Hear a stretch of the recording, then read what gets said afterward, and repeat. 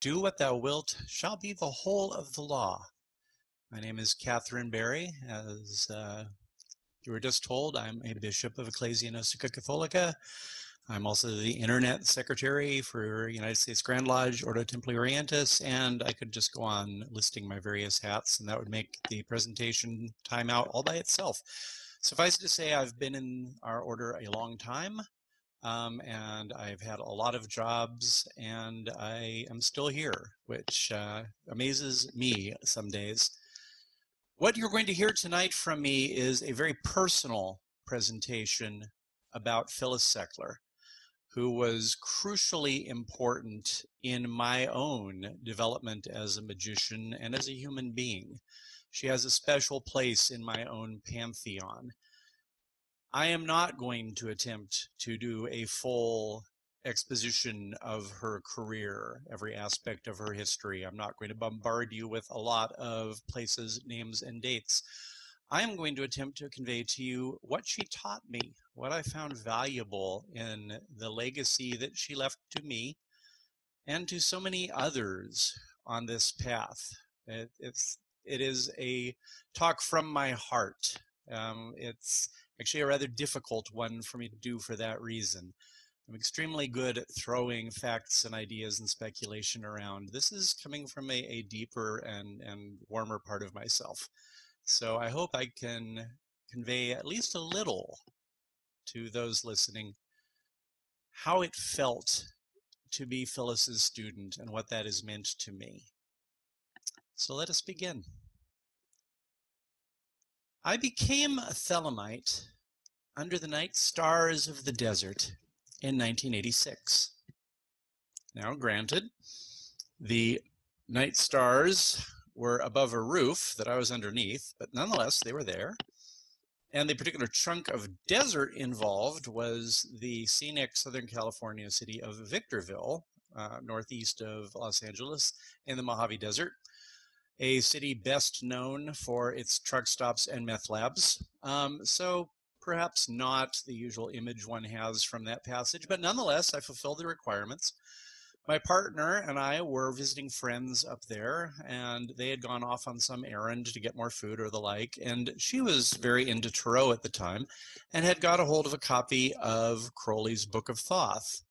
So she pulled that out and continued reading where she'd left off, which happened to be in the chapter covering the card, the Star. And all of a sudden, I don't even remember what I was doing, but all of a sudden she says, "Oh my, listen to this." Because at the end of that chapter of the Book of Thoth is quoted the verse from the Book of the Law, which is, we know as the priestess speech from the Mass.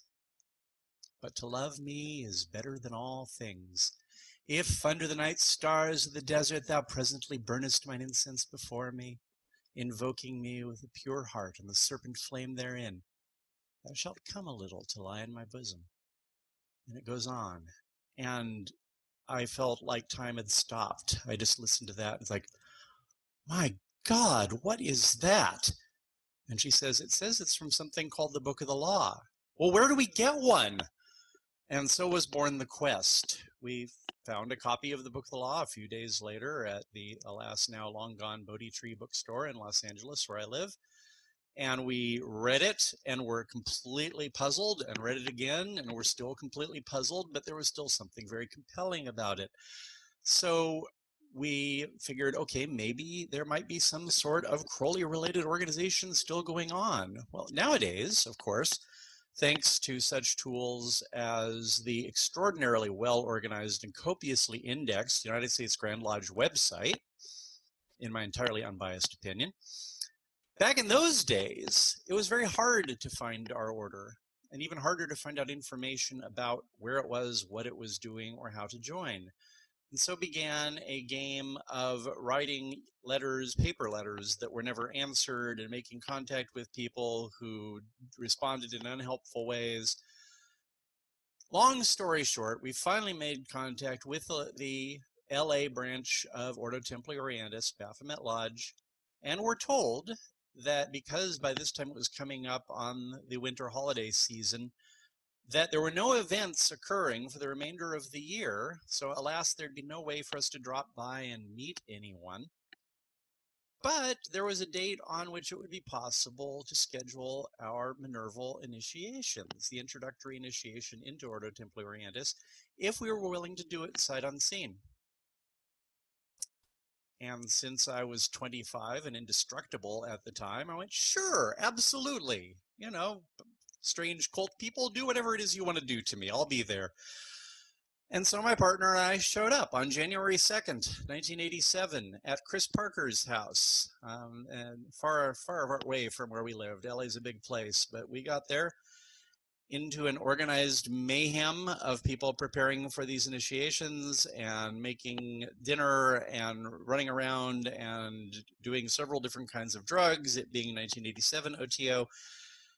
And we felt immediately welcomed. We felt like we had found home. It was so different from what we imagined it might be, and so much better.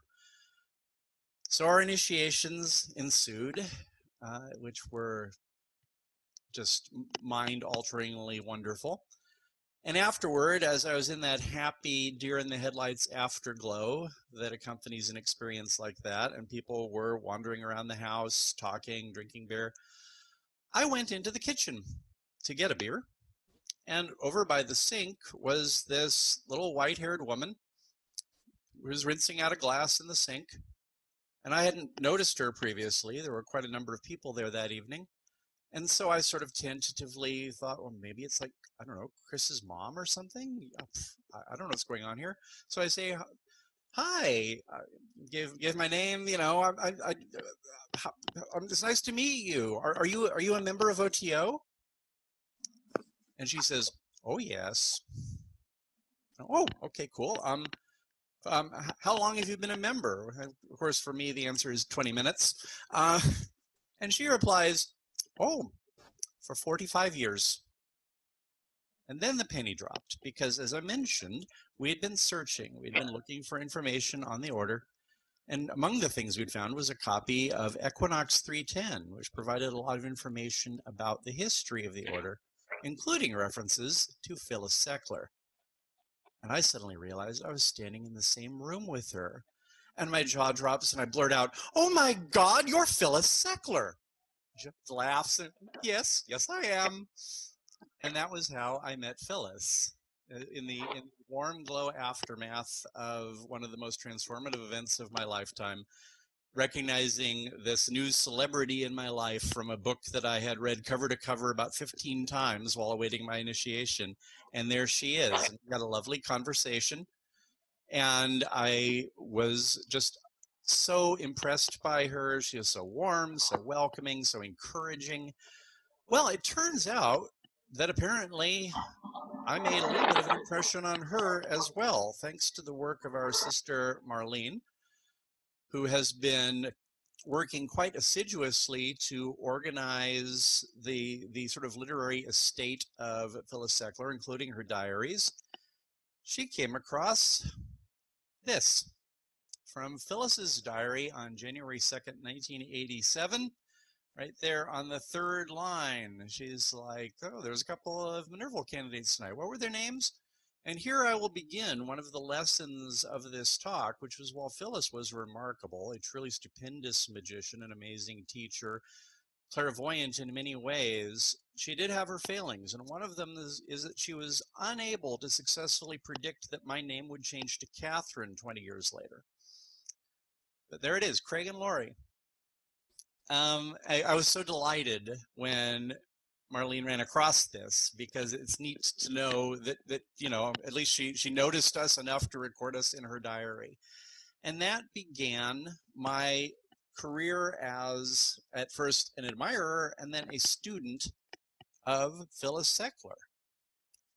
So as I said, a lot of this talk is going to be about what she taught me. You know, I was her student. What did she teach me? What value did I get out of that relationship? But before we go there, just for the benefit of anybody who doesn't know the broad outlines of who she was and what she did, let's cover that. Phyllis was born in 1917 in Edmonton, Alberta, Canada. She died in 2004, 87 years old, in Oroville, California, up in the Sierra foothills at her house there. Her O.T.O career began in 1939 at the old Agapé Lodge, which was at the time basically the only functional Ordo Templi Orientis body in the world. Crowley had very bad luck getting O.T.O to take root. There were several failed attempts in various places, Vancouver and Detroit and so forth. Los Angeles is the one place where it really seemed to take off, where actual initiations and masses were occurring, new members were coming in, and one of those new members was Phyllis, who arrived on the scene in 1939. Took the magical name or motto Sor Meral, M-E-R-A-L, and was a member until 1944, which is when the lodge basically began to dissipate. The organizational oomph went out of it. But during that time, she was an incredibly active participant, took several initiations, participated in classes, corresponded with Crowley and other luminaries of the time who were not in Los Angeles. There was a lot of soap opera type drama among the members of Agapé Lodge, and she was right in the thick of that. You can read a lot about her exploits here in the book The Unknown God, which is alas out of print, but I believe the BSO library has a copy of it for when that's a thing again. Or you can still score them on eBay at outrageous prices, but that's the book I'd recommend for a history of the Agapé Lodge story. And she plays a huge part in that story. She was central to that. But then, as I said, in the late 40s, the Agapé Lodge basically fell apart. Crowley died in 1947, with Karl Germer taking over as outer head of the order. But the O.T.O, with Agapé going away and no other real organized bodies left on the planet, more or less disappeared at this time. It was still there on paper as an organization. Germer had a lot of Crowley's books and notes and things like that, and there were these few sort of surviving members, including Phyllis and the Germers and a few others, that were still thinking of themselves as being O.T.O, but there were no new initiations being done, effectively no new bodies being chartered. Everything kind of went into stasis during that period. And here is a picture that kind of summarizes how small and close-knit this group is. By some estimates, what you're looking at is something on the order of 25% of the total O.T.O membership in the world in 1955. We have Sasha and Karl Germer. Karl Germer, again, being the head of the order during this period. Phyllis, the second from the right, and then Phyllis's teacher, Jane Wolfe, standing next to her. Jane had actually studied with Crowley at the Abbey of Thelema in Sheffield, and then took on Phyllis as a student when they both lived in Hollywood. And it was from Jane that Phyllis learned a lot of the sort of technical mysteries of the Hermetic arts and of, the Thelemic system of magic. So these people, the ones you're looking at right here, bear an outsized responsibility for the fact that you're listening to this class right now, that Thelema isn't a historical footnote remembered by a few very niche scholars, that O.T.O exists as anything but a memory in used bookstores. These people are the ones who carried that fire forward through those dark times of the 50s when nothing was happening, no growth was occurring, none of our central rituals, our initiations and our mass as Neil mentioned, none of that was being done. In due time, a man named Grady McMurtry, who had a special warrant from Crowley against exactly this sort of possibility, that Germer had died by then, there was no successor that was obvious, and he had sort of emergency powers that if the O.T.O. fell on dark times and there was no other option available, that he could step in as the head of the order and get things restarted again. It was sort of an emergency safety valve to be used only in the case that all other options had failed. Well, they had. And in 1969, Grady called together all of the remaining O.T.O. folks that he was in touch with and basically said, hey, I've got this charter from Crowley, this warrant that says I can be the caliph, the new head of the order. I'm doing that now. Anybody want to help? And Phyllis was crucially important to that help.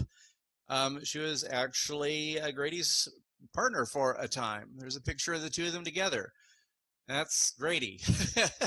He was a remarkable character, and one of my great regrets is that by showing up in 1987, I missed actually meeting him by just a couple of years, less than 2 years, because that puts me in the sort of second generation of ancient O.T.O. members today.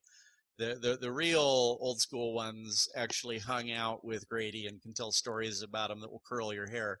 I only got them secondhand.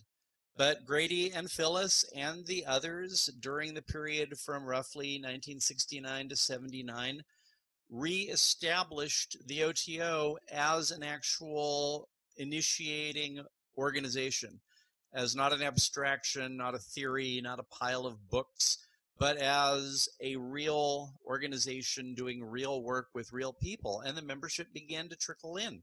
People were initiating. Local bodies were being established. One of those that was established was Phyllis's local body, 418 Lodge, which was in 1979 and continues unabated to this day, although it's moved to Sacramento in the meantime. They began the work of rebuilding our order, putting it back onto something like an operational foundation. By the time I came along, the O.T.O. had sort of begun to fulfill the design that Crowley had expressed for it. Most of the major offices were filled, the initiations were being done, although not well. The Mass was being celebrated, though interestingly. A measure of the strangeness of this period is that my local body master at the time was also the president of the O.T.O. Electoral College and the deputy Grand Master General, while my bishop was an initiate of the Minerval degree. So it was a very different O.T.O., a very, very primitive, anyone who walked in who was halfway competent would immediately be handed a job. And then it was sink or swim from there. At the same time, Phyllis was a teacher by profession and by avocation. She was a natural teacher. And she founded an organization called College of Thelema in that same period, which was meant as a tool for students to use to learn the mysteries that lead to personal development, to learn the techniques of things like yoga and evocation and invocation and astral work, and also how to reflect within oneself, how to understand yourself better. Over the gates of the mysteries at Eleusis was written, know thyself, and it remains the central commandment of anyone doing this sort of work. She wanted to teach people how to do that. This was the period in which she began publishing her well-known journal, In the Continuum. I have a full run of these sitting in the back of a closet, which is one of my most cherished possessions, in which she published unavailable Crowley material, her own essays by her students, book reviews just it acted a lot like the Equinox did in Crowley's day, in that it was just sort of an ongoing compendium of material of interest to people on our path, to sort of help people along and provide resources. You can see her there over on the right. That's in her home, holding up a print of the Tree of Life that I remember all too well, because I sat and learned that under her stern teacher's glare the entire time that I was working with her. She was not satisfied with half measures. So I look at that and both smile and I get a little shiver. Oh, she's about to ask me what the purple one is, isn't she? Oh, shit. Yeah. She was a good teacher. So a very funny story, by the way, which will show you her human side, the fact that she wasn't, you know, a great adept beyond human imagination. She had her foibles. In one of my most treasured issues of In the Continuum, she wrote a short but very enthusiastic essay using the system of gematria, which is a branch of Hermetics derived from Hebrew mysticism, in which you look at the special meanings of the numeric values of words, because in languages like Hebrew and Greek, every number is also a letter. And it happens that the Hebrew letters themselves are words. You can spell them out in full and then see what that would add up to. And she wrote a whole article for her College of Thelema newsletter In the Continuum about how wonderfully symbolic and important and crucial and you know, instructive it was that the Hebrew letter tet, or teth, added up to 418, which is a truly significant number in the mysteries. You can probably tell by the fact that she named her lodge after it. And then it fell to her students to kind of draw lots to see which of us was going to say, Phyllis, actually that is up to 419. And she laughed and laughed and laughed and said, well, I was close. So one of my favorite things about her was her humility. She was like, yeah, well, I screwed that one up. So anyway, 419 is also an interesting number, and she would launch off on that.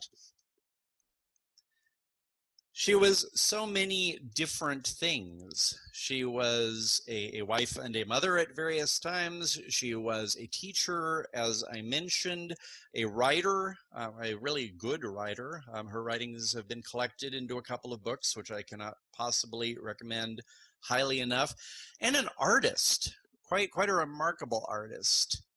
Here on the left, you see one of her paintings titled Nuit, which I just find spectacularly beautiful.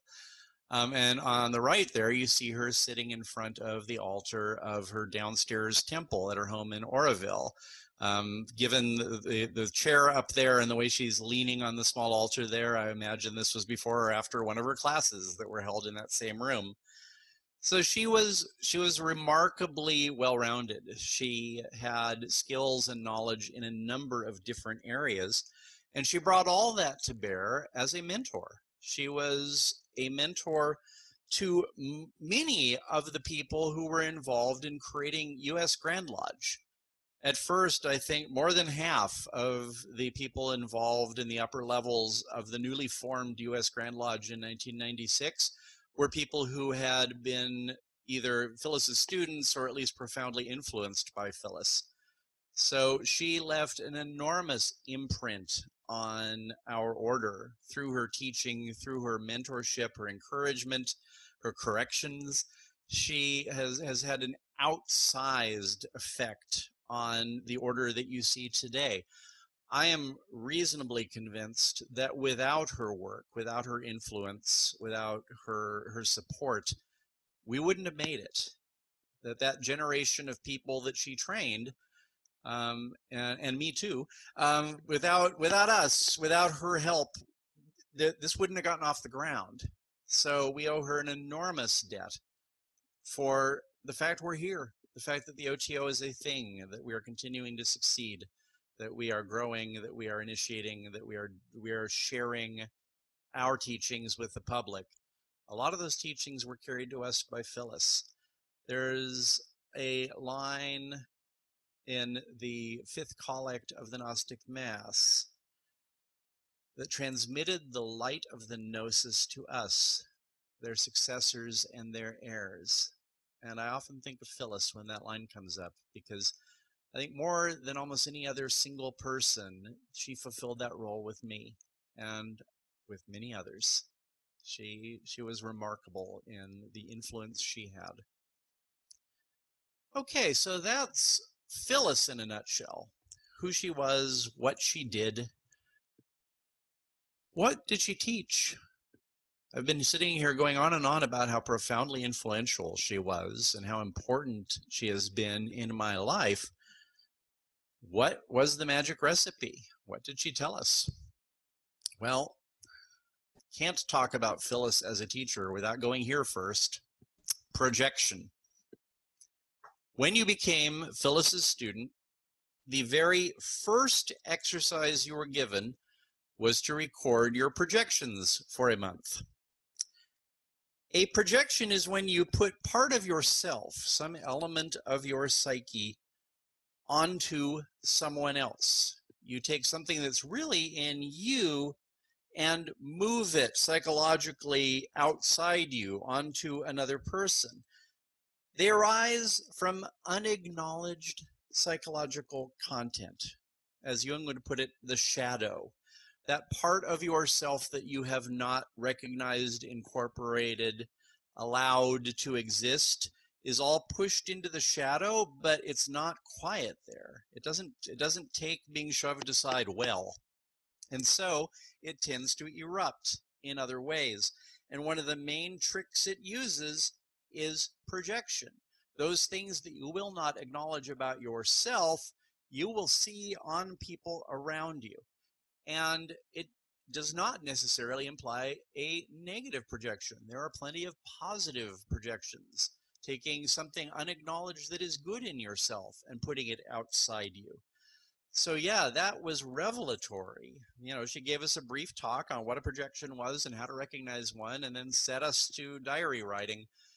And in the first 4 days, I was just like, I have like no control over my thoughts whatsoever. What the hell's going on in here? How could I have been doing this all this time? And you know, those are the questions you have to ask at the beginning of a path like ours. It's like, oh my God, how can I control this riot of uncontrolled pushing of myself outside myself? That's got to stop. And the story of that trick has been the last 33 years of my life.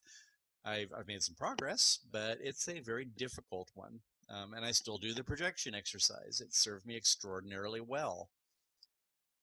So what are some examples of projection? Well, it could be something inside you that you have not acknowledged about yourself. So, for example, a classic one, if you are thinking about but haven't quite acknowledged you're thinking about being unfaithful to your partner, you are way more likely to accuse your partner of being unfaithful to you. That latent unfaithfulness that you will not acknowledge, your desire, your beginning to do that sort of back of the head, well, what if that you won't acknowledge because, oh, I'm not that kind of person, I wouldn't do that, but you're thinking about it and you're not acknowledging thinking about it. Well, now every suspicious thing your partner does becomes, oh, I bet I know what's happening there, because you're projecting it onto them. I hope everyone listening to this is going, because we all do it. It is unavoidable to do that. You can also project your relationship with someone else. So, for example, if you are having a really disproportionately bad emotional reaction to being criticized by your female boss at work, it may be because your mother was very critical of you in a similar way, and you are projecting your mom issues onto her. That one is insidious. And again, it happens to all of us all the time. We see something of an unresolved issue with someone else, and someone who just vaguely happens to fit that template gets the full brunt of the emotional force that we would like to put on the primary, and we can't. So it squirts out sideways. You know, it will find a way to manifest itself, and projection is the classic way. It's a very easy way for your psyche to say, oh yeah, you're going to ignore this? Nope, no you're not. So what are the dangers of projection? Well, first off, and this is, you know, where a therapist would go with you, is that it creates inappropriate emotional reactions. Either because you're accusing your partner of something that they're not actually doing, or you're taking everything that you should value in yourself and say, no, no, it's all because of you. I wouldn't be anything without you. You're taking all of this stuff that is inappropriately emotional and putting it onto someone else. Well, that's going to drown out the signal of actual communication. If you don't know what's you and what's them, how can you have a rational conversation about negotiating boundaries, so resolving relationship issues, negotiating with your boss for a raise? Any of those things are going to be impossible if the signal is drowned out by the noise of unallocated emotional content that is rushing out to fill this place where it can find expression. So that's enough. I mean, if that were all it did, it would be a good reason to try and get these things under control.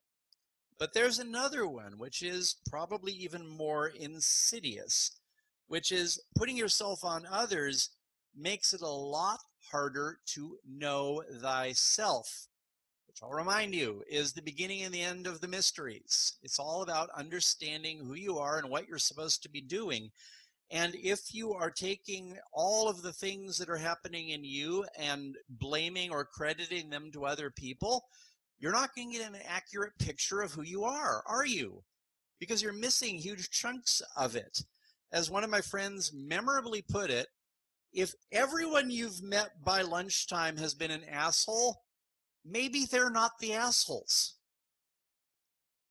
That's projection. You're having a crappy day, so suddenly everyone in the world is being an asshole? I doubt it. No, you're projecting your inner asshole onto them, and it's poisoning every attempt you have to relate to someone, to have a conversation, to do something as simple as ask for a favor. It's being poisoned by this unacknowledged emotional content that you're trying to find somewhere to offload.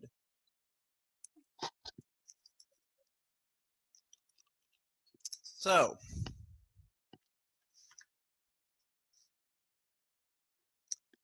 that brings us to a fascinating topic: transference, and its subcategory, idealization.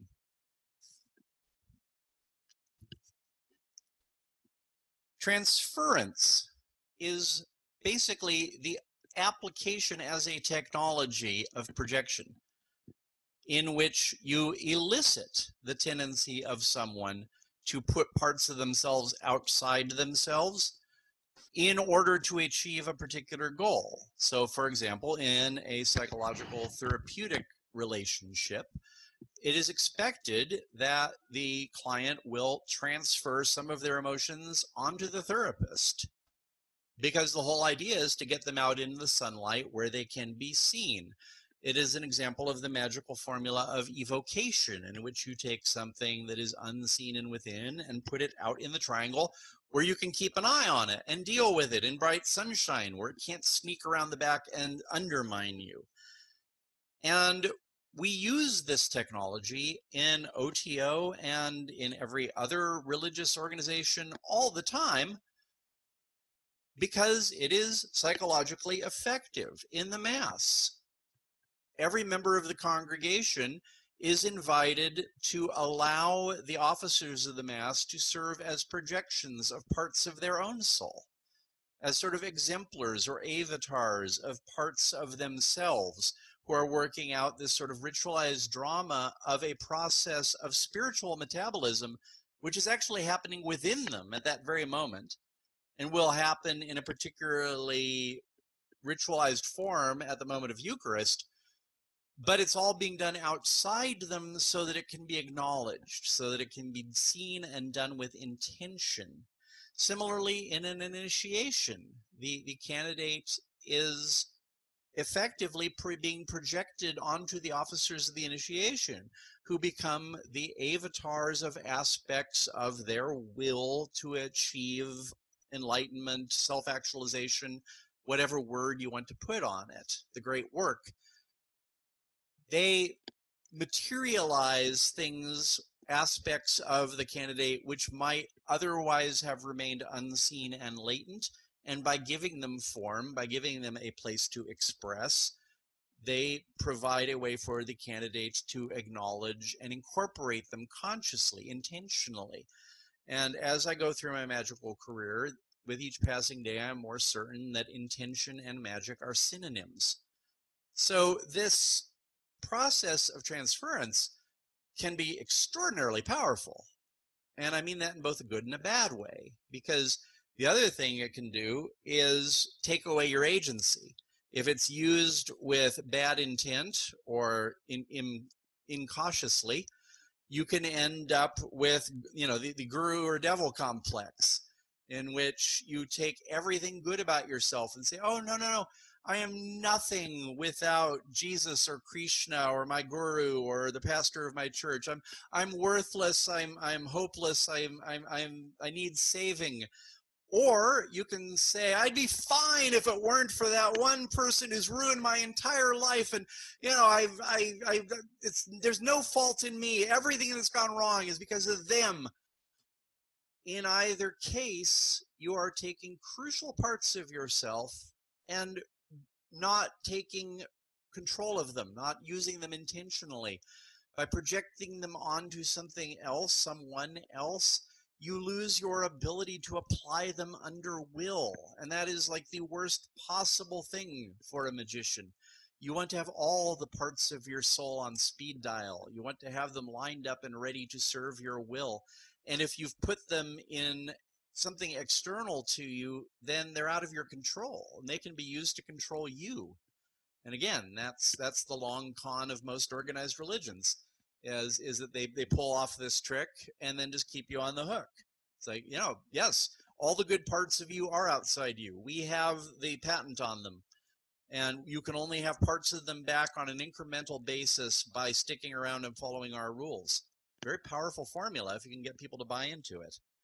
So this transference process, while again used properly, used with skill and proper intention and with caution, can be a powerful transformative engine. It's like, you know, radioactive material. You have to be very cautious with it. You have to be very careful how you use it. You have to watch for signs of transference. Our brother David Shoemaker, who's a psychologist, did a seminar on the psychological impact of O.T.O initiation, in which he talked about one of the greatest dangers of our initiations is that people will transfer not onto the figures of the initiating officers as officers, but onto the people involved. And that's what leads to, you know, guru complexes and also denunciations and all of these ills that I just talked about. So Phyllis, by alerting us all to this, immunized us against one of the main sources of interpersonal strife, going well off the path, becoming controlled or controlling without intention. All of these things, this one exercise that she drummed into us and followed up to make sure that we were bloody well following it every damn day, was itself, by itself, if that's all she'd ever done, probably enough to credit her with the relative success of the people she taught and the order that she helped sustain.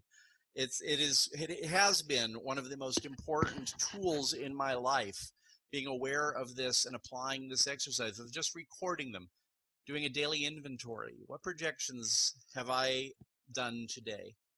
What have I taken that was really in me and put it on someone else? And what were the circumstances? How can I watch for that? How can I guard against it happening again? Simple. One weird trick, right? But my God, it's effective.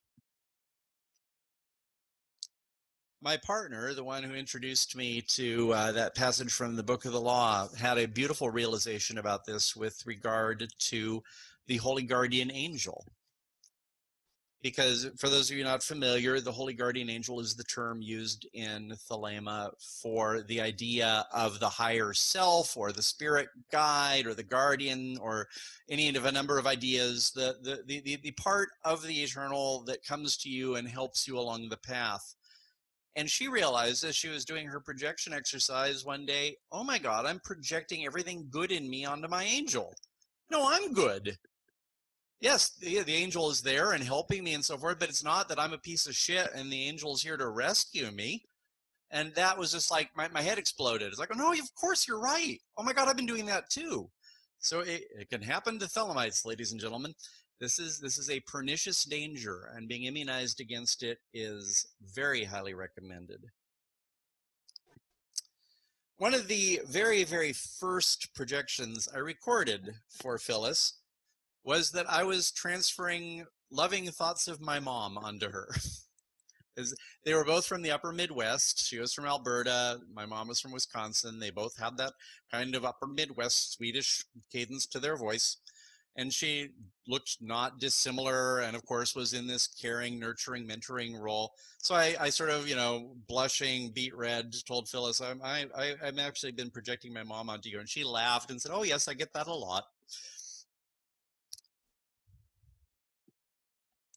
If we have time after the talk, by the way, I invite all of you to, in the back of your mind, be thinking about your projections that have happened today or recently. And if the conversation goes that way, perhaps we can share some examples. All right, so that's projection. And again, just that would have been enough to make Phyllis's teaching absolutely invaluable to me. But what she taught me next completely melted my brain and changed me in a fundamental way. And that is, and I am directly quoting here right now, a system that is perfectly balanced just sits there. And that has become a mantra for me in my life. Let me tell you a story about Kabbalah. I believe I'm going to be teaching a class on Kabbalah at BSO sometime soon, so this will make a nice little lead-in for that, but it's a standalone story of when I was learning Kabbalah.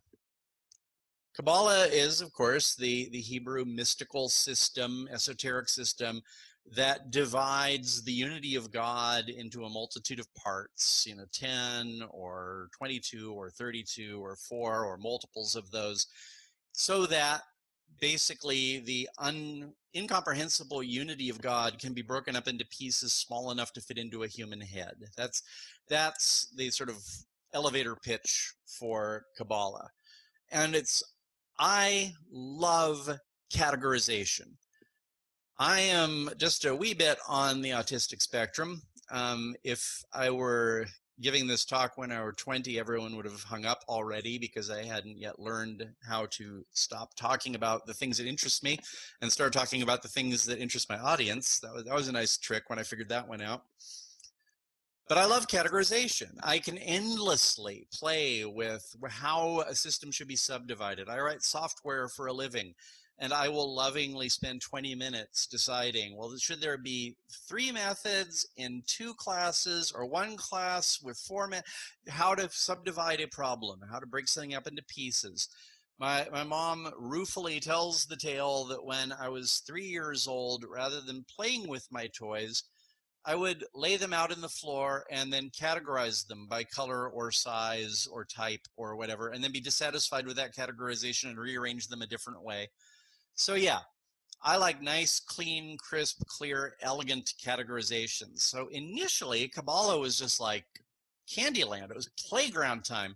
It's like, wow, a whole system that's made out of breaking things into little pieces by different numbers and then correlating them back to each other. This is going to be great. And then I actually started studying Kabbalah and became furious. I was so ticked off. Here's a picture of the Tree of Life. It's basically, as I said, a sort of model of the structure of the universe or of the parts of the universe going from the unity of Kether up at the top down to the 10th sphere Malkuth at the bottom, which is sort of the material world where you live. I've always wanted a t-shirt with this on it with a pointer to the bottom saying you are here. But that's the tree. And initially it looks gorgeously symmetric. Everything's balanced, everything's nice equilateral triangles. There's it's symmetric left to right, and then the trouble starts, because as I began studying it, I found out, among many other things, this. The paths of fire, the red upward triangle, and water, the blue downward triangle, are there on the tree. What in the name of God, literally, is going on here? Fire and water are clearly opposites. Every magical system has them as being opposed to one another. Why aren't they symmetrically across from one another? Why aren't they, say, both on the middle pillar, one at the top, one at the bottom? Or why isn't fire over there on the right, on the other side of the yellow sphere in the middle? Anything but this, where they're both on the same side and on different kinds of paths and all bunched up toward the bottom. It's like, what's going on here? This is wrong. I wanted to just jump in and start rearranging it. And there are actually authors who have done exactly that. There's a book I treasured when I was in this period where someone had systematically rearranged the Tree of Life so that it made sense. And I argued for it passionately. The folly of youth, right? So it gets worse, believe it or not.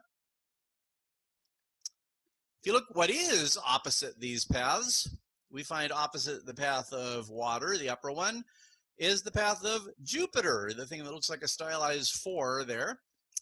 And opposite the path of fire is the path assigned to the astrological sign Pisces. So we have two elements on one side and a planet and an astrological sign on the other. I mean, what, did they just throw this shit at the wall? What possible sense could this make? I was literally angry. Because the thing had such promise of being such a beautiful, symmetrical, balanced glyph of the structure of the universe. And it's the universe is not this messy. It isn't this incoherent. Oh, little did I know at the time, right? So Phyllis sat me down and she said, no, it is not perfectly symmetrical. A system that is perfectly balanced just sits there. A system has to be out of balance. There has to be a place for motion to happen before anything else can occur.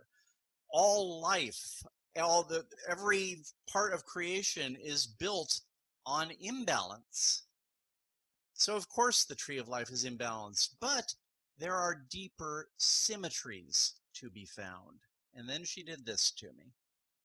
Let's take a look at those two bottom paths in terms of what card of the tarot they are attributed to. We find on the left for fire, the Eon, and on the left for Pisces, the moon. So what we have balanced against one another here are that revelatory moment of blinding light in which the veil between you and God is dropped and a new reality suddenly comes shining through. Note that revelation is simply the English translation of apocalypse, and both of them simply mean to reveal from hiding. And the old name of this card was indeed the Last Judgment. So that image, when just suddenly God is right there. God, the blinding light fills everything, all changes in an instant. That's what the Eon card is about. Moon is about the dark, wet work. The slow, patient rhythms that underlie life. The ebb and flow of the tides, of the menstrual cycle, the rotations of the earth and the moon and the planets, the cycle of day and night, the cycle of human lives, all those slow cycles that just repeat themselves over and over and over again. Do you see how beautifully complementary they are? We have the absolutely novel, unrepeatable, one-time brilliance against the dark, dank cycles of never-ending organic life. they couldn't be more complementary, but it's not on the surface. You have to go one level down to begin seeing why those two are opposite one another. And then there are levels beyond that. And then there are levels beyond that. And I've been exploring those levels for 33 years, and there's no bottom so far as I can tell. The system works because it is imbalanced. It has to be for life to happen, for there to be any motion at all. Let's do the same trick with the upper pair. On the left, we had water in the tarot. That brings us to a hanged man, a figure suspended, motionless in a pool by an inverted ankh, the symbol of eternal life. Body contorted into a position which might possibly have some sort of symbolic connotations, which I'll leave aside for now. But a figure of frustrated motion, of the inability to move forward. Mayhem is the path you're on when you've tried everything you can to change a situation, you're exhausted, you're defeated, and the situation just keeps going. And you know it's got to end, but it just doesn't seem to want to. Who all has felt that emotion recently? That's the path of mayhem. Opposite it, we have the path of Kaph, which is fortune, or the wheel of fortune in some decks, which is a motion in endless rotation, a wheel in endless rotation, cycling around and around. Sometimes one figure's on top, sometimes the other figure's on the top. Endless motion. There's no ability to stop the motion. You go up and then right away you go right back down again, and then you're on top again, and then you go down again. The only way to find peace here is in the center. Notice how well the center of this wheel corresponds to the center of the figure on the left. The frustration of being unable to move and the frustration of being unable to stop moving are complementary. They're aspects of the same frustration. That's a lesson that I would not have found if I hadn't looked deeper than my initial disgust with the fact, but they're not pretty. They're not perfectly symmetrical the way I want them to be. No, they're perfectly symmetrical in a way that teaches you things, that makes you think about, well, yes, you can be doing a lot. You can be running around at full speed and just accomplishing nothing. And you can be in absolute stasis and find a way to make it meaningful. Those are both paths that are possible. And it's up to you to navigate them in a way that furthers your will.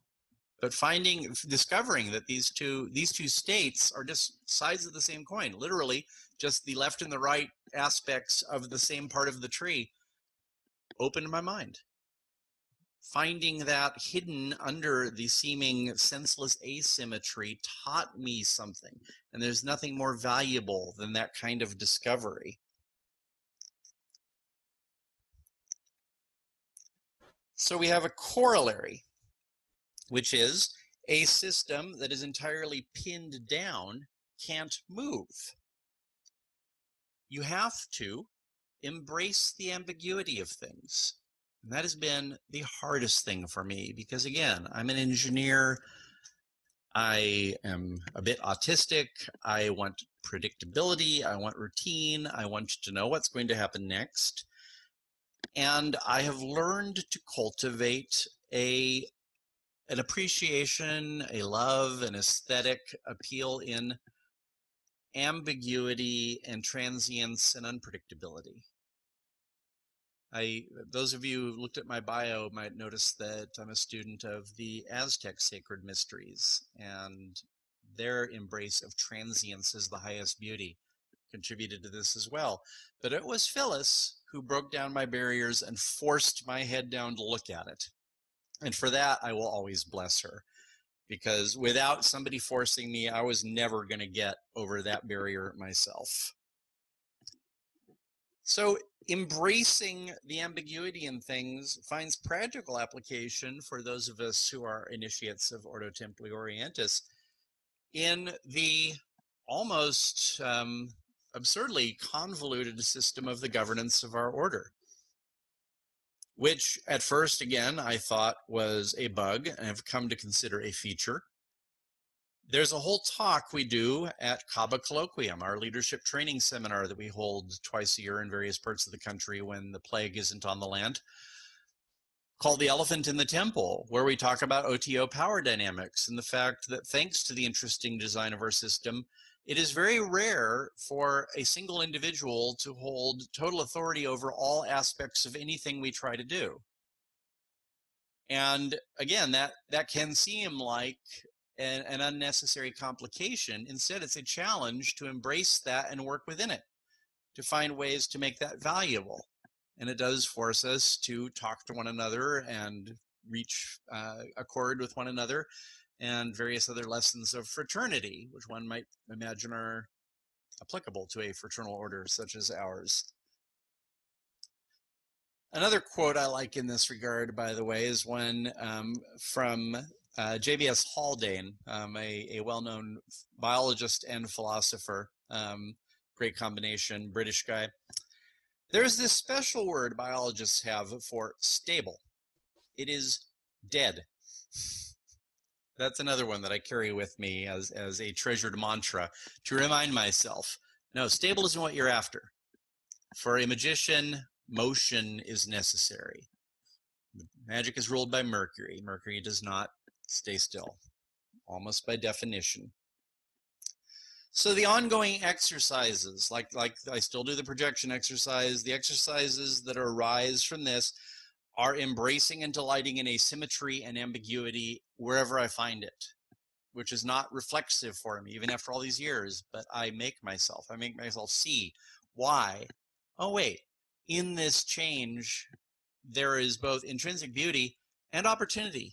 There may be things that we can do now that the ground has shifted underfoot that weren't possible before. Even though I didn't anticipate this coming, and a large part of my psyche is rebelling against it, this might be opening a door that was jammed before. And this is a refrain that I have been repeating ad nauseum to O.T.O folks I talk to with regard to our current quarantine situation. Look at the fact that with a gun to our heads, with no opportunity to do any of our usual activities, there's been a great flowering of O.T.O online education throughout the country. I mean, BSO is by no means the only body that is doing this. My own home body down here in Los Angeles, Star Sapphire, is doing better financially right now than we were before the pandemic hit, because we've found there's this enormous untapped demand for online classes. We would not have done that experiment. We wouldn't have had to fully commit to it and fight to make it work unless we'd had no other choice. And that was another powerful lesson for me. Sometimes movement is both painful and necessary. And the other lesson that I get from this is to watch yourself for, especially when talking about, mysteries, the topics of Hermetic magic, etc. Be very wary of A is B statements. So, for example, the wand is fire. They are always either wrong, incomplete, or tautological. If the wand is fire, then why do we have two different words? There must be differences between them, one would imagine.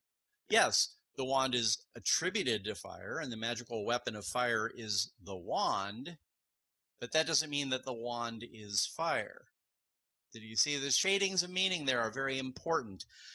There is a wonderful book called Science and Sanity by an author named Alfred Korzybski, who wrote it in the 30s, trying to found a field called general semantics that is still kind of limping along today. But I read that book when I was doing this exercise, and it exploded my brain again, in which he invites you to drop all use of the linking verb to be to describe attributes of things, just as a mental exercise, as a sort of practice of dharana. So rather than saying that car is green, that car has the color green. He is tall, he has a lot of height. The difference, you're not reducing, you're not doing A as B. And it is the most difficult exercise and revelatory, because you realize This is the root from which spring bias and prejudice, you know, jumping to conclusions, etc., because we overgeneralize from an attribute to the whole. So I cannot possibly recommend that enough. And if you have the stamina for it, reading Science and Sanity was great for me, but I am extremely peculiar. Others have told me they couldn't get through 5 pages of it. So the challenge is open. Let me know what happens to you. All right, then. On to the third and in many ways most important of the lessons that I am going to share with you tonight. And once again, this is going to be a direct quote, and it is one that I hear in my head in Phyllis's voice when I need to be reminded. Tend your own garden. She said that to me probably 4 or 5 times because I am stubborn and thick-headed. She was a gardener, a brilliant gardener. You can see her there in her garden in Oroville. She had a plot of land on a typical scrub oak hillside outside Oroville, which again is in the Sierra foothills, kind of west of Sacramento, or east of Sacramento, pardon me. And her neighbors' plots were what you expect from that kind of country, you know, yellow grass and occasional little scrubby oaks and, you know, some manzanita here and there, but just mostly open space and wild grass. And then you got to her plot, which went up behind her house up this you know, shallow hill. Probably the back end of the lot was maybe 60 feet higher than the front. And it was the Garden of Eden. She had probably a dozen different kinds of trees growing in there. Lord knows how many kinds of flowers and bushes. There was a little artificial stream that ran down through it. There were little places where you could sit off to the side and meditate. It was paradise. It was one of the most, and again, the other side of the little wire fence was her neighbor's plot, which was dry grass and scrub oaks. And at one point I was over by the fence and the neighbor came by and he said, "Oh, you're visiting Phyllis, huh?" And I said, "Yeah, isn't this garden amazing?" And he says, "Yeah, I guess she just has a magic touch." I guess she does. So what did she mean by tend your own garden? And under what circumstances do I hear her voice in my head and see her shaking her head sadly like, "Oh, Lordy, I have to tell him this again." All right. Tend your own garden. Step 1, mind your own business. For those of you who are any flavor of geek, you will either A, recognize this as being one of the best XKCD cartoons ever published, or B, Lord, where have you been? Go immediately and read all 1,500 back XKCDs because it is the geekiest cartoon ever made. It is not your responsibility to correct everyone on the internet. It's not possible, but even more so, it is not your responsibility. Understanding what your responsibilities are is key to sanity and productivity. Each of us has our own work to do. It's a central part of the Thelemic doctrine that each of us has a true will, some purpose, some reason that we incarnated here. And that our task is to find it and do that. Do what thou wilt shall be the whole of the law. It's right there on the label. And it is so easy to get distracted. You know, I don't think he's doing his will right. Oh, no, I don't think that's the right way to do that. Oh, no, you're wrong about this point of all of that is distractions. You have to be able to figure out with certainty and conviction and carry it through into action when to back off and shut up. And that is the hardest thing in the world to do when someone is being actively and egregiously wrong on the internet. But I've learned the hard way that it is no good to try and correct things on the internet, alas. And there are many other fields in which it is not appropriate to jump in and try and sort things out. You have your own work to do. Tend your own garden. Now, sometimes it is really your responsibility. One of my favorite stories, I mentioned that I'm the internet secretary for U.S. Grand Lodge, but I'm also a bunch of other things, you know, a bishop and a sovereign grand inspector general and this, that, and the other. So one day, out of the blue, I get a phone call from one of the members of the U.S. Grand Lodge executive, the triad at the top of it all, who calls me up and says, we have a little issue. There's a local body that has just published a redesign of their website for their members to look at. It's not live yet. And it's a little bit problematic. We think there's some issues there with what they're saying and how that connects to U.S. Grand Lodge policy and so forth. Could you please like today take a look at that and get in touch with them and let them know if they're out of policy and blah blah blah. And my first reaction is, oh Jesus Christ, why me? I'm busy. Oh God damn it, yes, I'm internet secretary, aren't I? Okay, yes, I'll do that. Because that one was my responsibility. As one of my bosses once memorably put it, if you walk around wearing a silver star, eventually someone is going to expect you to shoot at bad guys. That is your responsibility. But you have to know when that is. If I had just been some ordinary member and had gotten that phone call, I could have, with a completely clear conscience, said, no, I'm busy with my own work. I can't do that right now. That is an absolutely fine thing to do. And you have to learn to do that, especially if you are attempting to get any of your own work done. You have to learn how to say no, both to yourself and to other people, when it's not your business, when it is not your responsibility. And at the top of this list is, it is not your business to tell someone else that they are doing the great work wrong.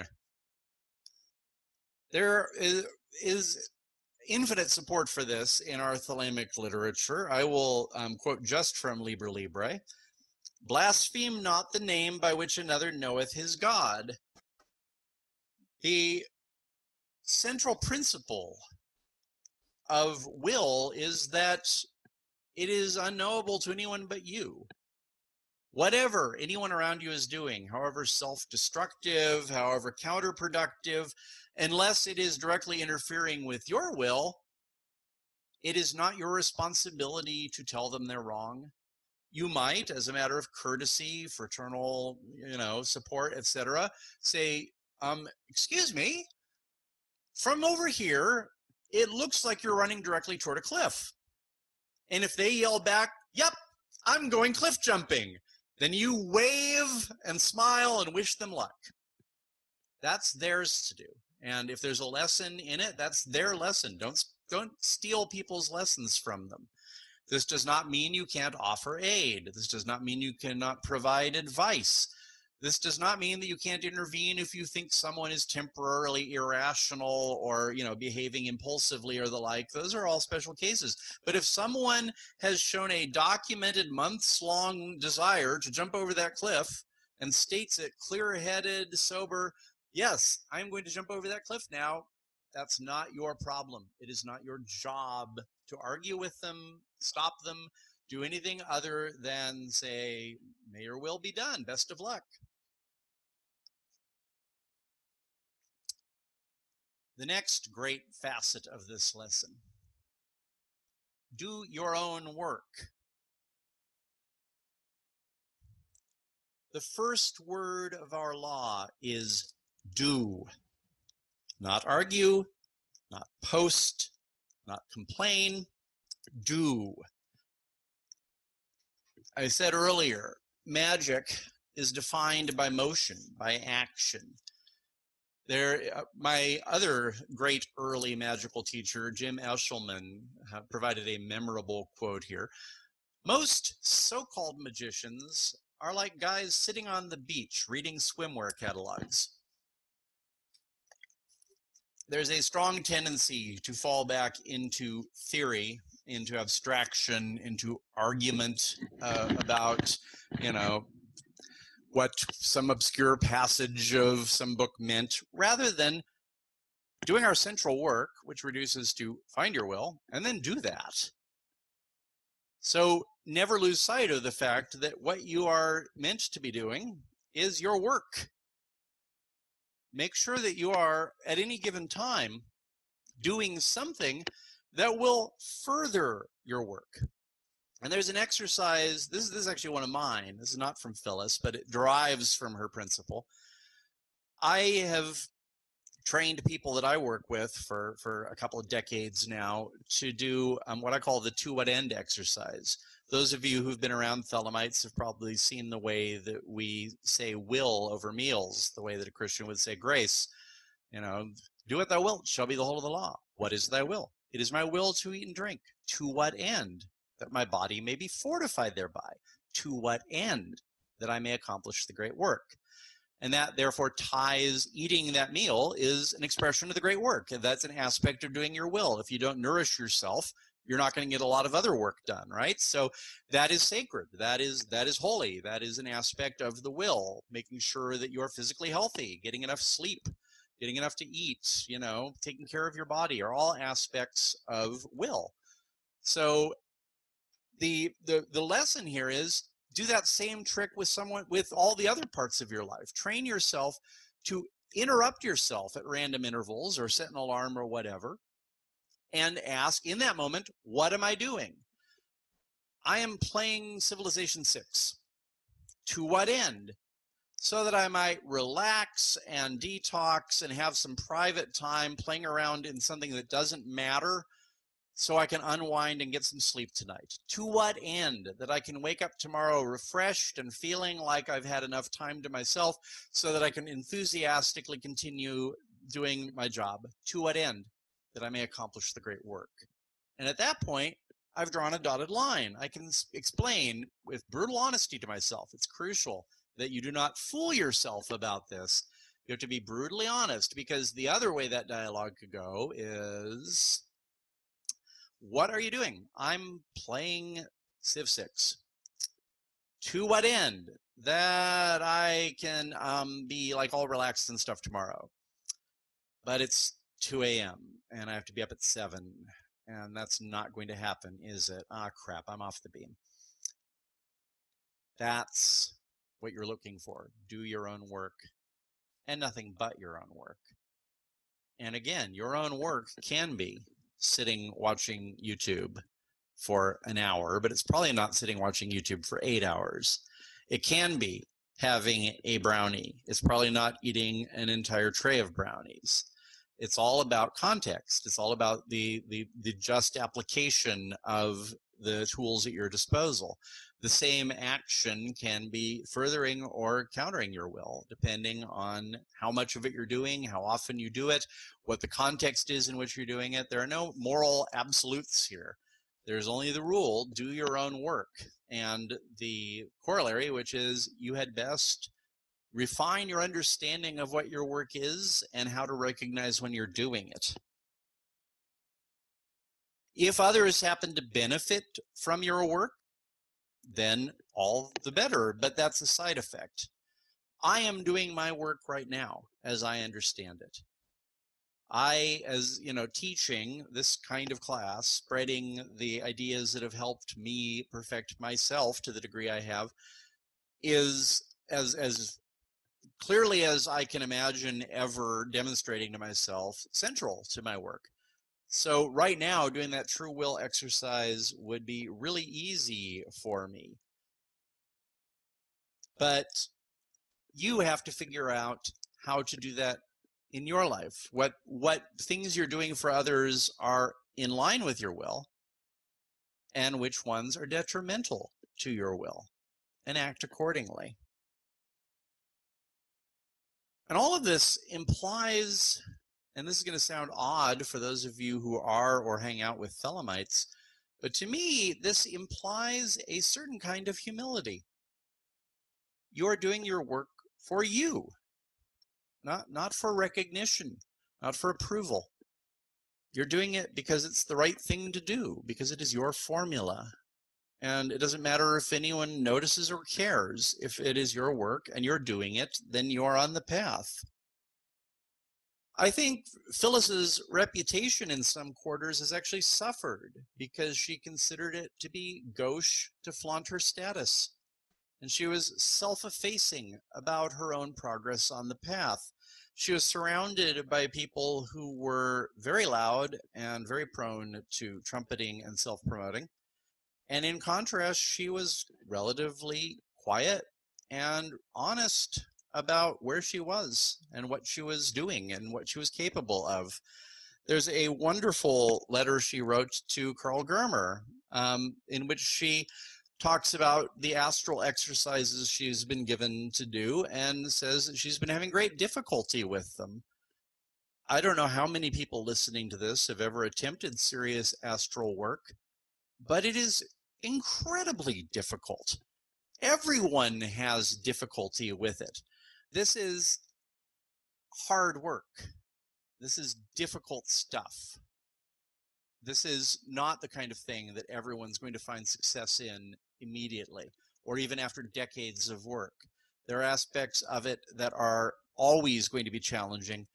Phyllis was honest about that, about her own work, about where she stood in it. Similarly, she taught us all how to do the Thelemic salutation of the sun, the Liber Resh, as it's called. It's 4 times a day at the quarters of the sun. We face the sun, recite some material, and there's a direction to give the, quote, signs of your grade. And when Phyllis was teaching us, she was using the AA neophyte sign as she did it with us. And I asked her one time, because I knew she had to be more than that. I mean, heck, she's been doing this since the 40s. She had to be more than the lowest grade of the AA. And she said, darling, it isn't proper to flaunt one's degree. Oh. And that culture, by the way, is one of the greatest treasures of the O.T.O, that it is gauche to flaunt your degree. I've seen organizations where people walk around with it literally or figuratively on their shoulders, and everything is all the seating and the dinner arrangements and everything are all organized by degree. And in O.T.O, walking up to someone and saying, "What degree are you?" is going to get you the big old stink eye. That's just not done. And having something be gauche, not done, is 1,000 times more effective at preventing it than having a rule. And I think Phyllis has a large credit in having instilled that culture in us, that it's just not done. It's not proper. It would be tawdry to go there. That's not anyone. That's not your business to ask someone else what their degree is. And so we have this lovely culture where if it matters, then I will tell someone that I am whatever degree is necessary to the task. So if somebody asks me a question about, say, initiating in the Minerval through 3rd degrees, I will answer as a 3rd degree and say I am a 3rd degree, because that's all that's necessary for that purpose. And that culture, that expectation that everybody's progress through the ranks of our order, everyone's own work is theirs to share or not as they will, but flaunting it and even more so asking it is a cultural no-no, I think has guarded us, has insulated us against a lot of the rot that can afflict organizations where that isn't the culture. And then finally, find your own path. That's another shot of Phyllis in the garden, a wider one. I wish I could go there again. It was just the best place. Sorry, I'm getting a little teary-eyed. That happened last time I did this talk too. Find your own path. Phyllis was extremely well-versed in hermetics,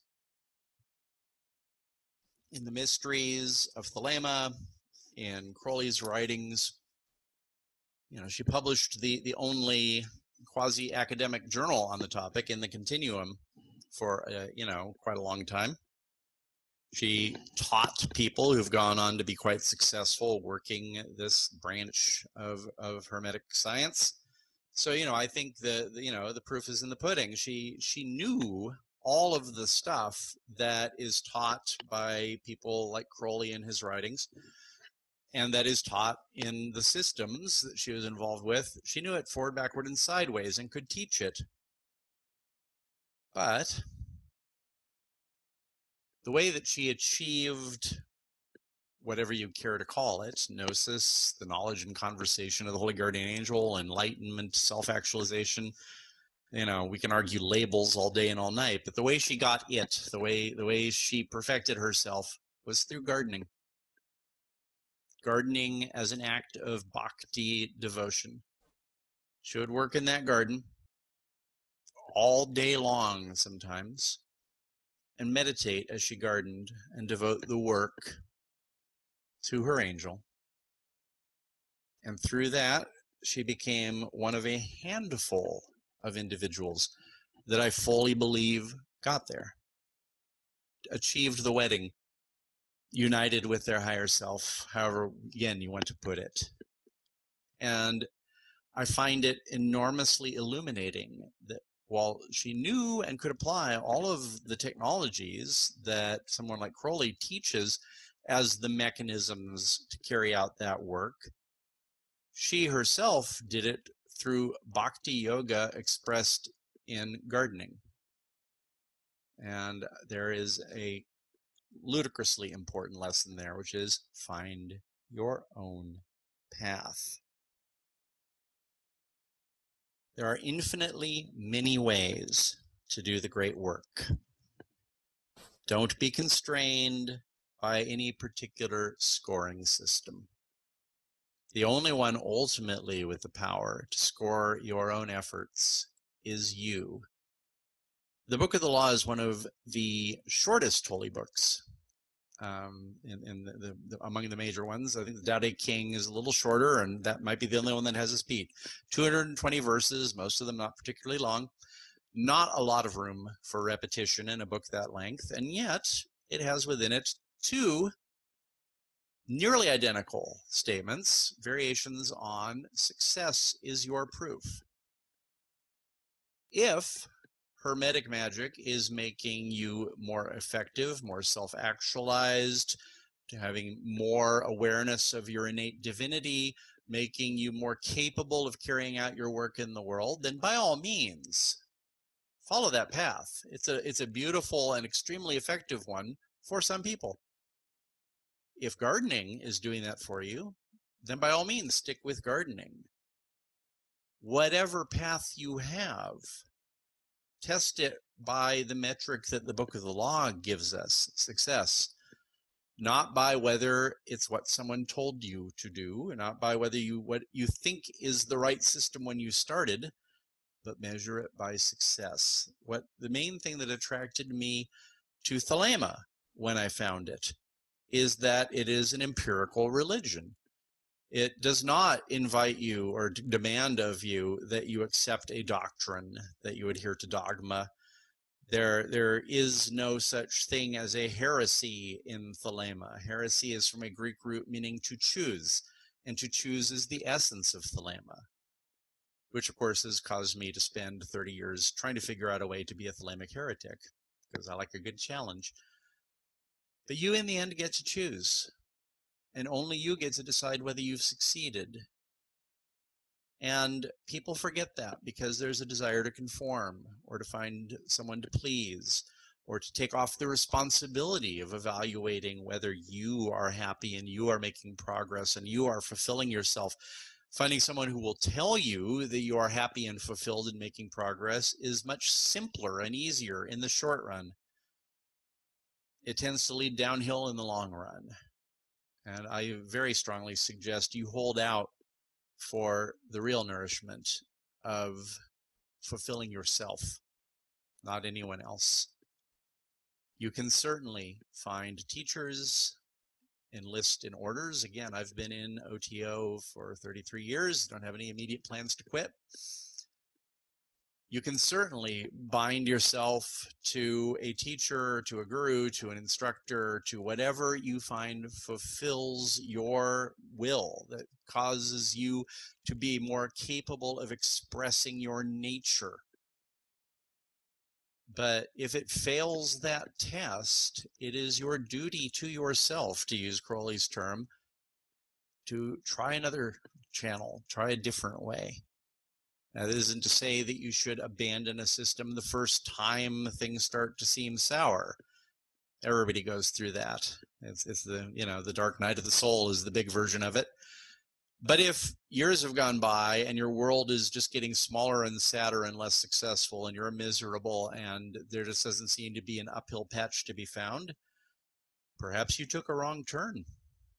Perhaps you should retrace your steps and try a different path. Nobody gets points for sticking to a bad route. There's no award for endurance in the face of signs saying turn back. So learn how to measure your success, which is just another way of saying learn how to determine whether you're doing your will, and then embrace systems that further that and discard systems that hinder that. That's your homework assignment. I'll look forward to seeing how it goes. Finally, if you find a system that works for you, then by all means, share it. That's what I've been doing this evening. I've been giving you a few examples of the kinds of things that Phyllis taught me that have served me. Applying these lessons of hers has, over the years, I believe, made me a better, more self-actualized, more fulfilled, happier person who, to whatever approximate degree, is able to express my will in my life. So I tell people about it on the theory that if it worked for me, and it seems to work for a few other people I know, it might work for you too. But I am by no means setting myself up as an authority, and I am offering you no guarantees. It is up to you to decide whether what I'm telling you tonight sounds like it will be useful to you. And then if you try applying any or all of it, it is up to you to decide whether it was in fact useful. I take no responsibility. I'm happy to provide advice. I'm happy to, as fellow explorers of the dark jungle, stopping and trading maps now and then can be extraordinarily useful, which is why fraternal organizations of magicians exist. Our attainment is individual, but we can help each other. We each of us see from different angles.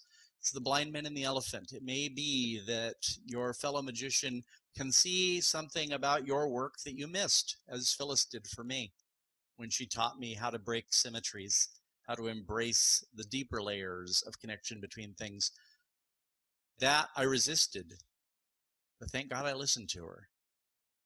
But I also tested it, and fuck it, she was right. Measurably right. Suddenly whole new universes opened up to me when I did that. I didn't take it as dogma. I didn't believe it because Phyllis said it. I believed it because it worked. And I am daring each of you to embrace that metric to measure the value of any aspect of your life. Is it helping or hindering your work?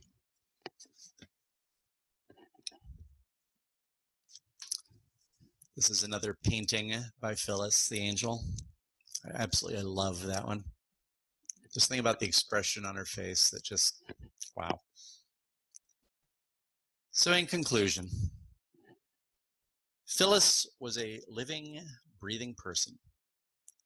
She made good choices. She made some very bad ones. She had transcendent insights, and she made silly mistakes, like the 419 debacle. She was utterly dedicated to her work, and part of that work was to help others discover and do their own work. Every one of us could benefit from being a little more like Phyllis. Love is the law. Love under will. That was wonderful, Kathy. Thank you. And now we can open this up for some questions here. So we've been doing a bunch of astrology classes in various traditions lately, and Phyllis was very much a fan of astrology. Do we have her accurate natal data for those who are like, I want to dig into that? I believe it exists. I don't have it easily to hand. Marlene, are you on here? And if so, do you know? So we know Edmonton for the birthplace. Do we know her birth time accurately? Yes, we do have that. Let me find out where I might have that handy, but I wasn't prepared to have it at the moment. Yeah, she has an entire chapter on even analyzing her chart. So hold on a second. Yeah, that was another exercise she had us do back in the day. This was in ye olden times, before computers were ubiquitous. And if you wanted an astrological chart, you needed to learn how to make one by hand with an ephemeris and a table of time zones and all the old school way. I learned to do that. And so you'd laboriously over the course of a couple of hours figure out your birth chart and then write up an analysis for her. That was another of her exercises. So while Marlene is digging, are there any other questions, comments, accusations of heresy, or other matters of interest? I was acquainted with Grady in my teens and early 20s, and he makes so much more sense with Phyllis's story connected in. Mm-hmm. Yes. Now, she was, they were, of course, major influences on one another, but she was a wonderful stabilizing influence on him. Anybody else? Just a comment, and one of the aspects of the presentation that I find inspiring is that it becomes easy now that I think the O.T.O is, a bit larger than it was during Phyllis's time, to think that, oh, all this could just run without me. And I think Phyllis is just a great example of how that work can continue within the individual, that spark is really what moves things forward and brings life to the communities that we're a part of, and to each of us individually. One of the things, again, anybody who's heard me talk has probably heard me bang this drum before, is that attainment is individual. That we don't do this in groups because we're going to attain as a group or because someone else is going to attain for us, and that attainment doesn't have a brand name. There are plenty of people who've achieved transcendent states of self-actualization or oneness with God, or again whatever label you care to put on it, using a huge number of different sacred systems and esoteric systems and just devotion to an art or to a science or to there are so many different paths. There's literally a path for each of us if you subdivide it down far enough. And so it's easy to get caught up in the idea that it's surprising that she was able to carry on her own, when actually it's most mystics throughout history have done most of it on their own. And having a community that's supportive of it is wonderful and helpful, but auxiliary to the fact that the work happens in you. What a community does is what I was describing, what Phyllis did for me. She got me past some conceptual roadblocks, by not by ordering me to do anything, not by telling me what to believe, but by making me ask the right questions. She was very Socratic. That's another thing I've learned from her, is the best way to teach is to get someone to ask the right questions of themselves, and then the answers tend to happen, and the person owns them. And that is the benefit in the fact that we have these communities, that we have teachings and systems and the like, is it gives people a framework. There's sort of a scaffolding around the building that keeps chunks of it from falling off while you're trying to build it. But when the building's done, the scaffolding is taken down. And I think there's a very strong metaphor there for the great work, or whatever you care to call it.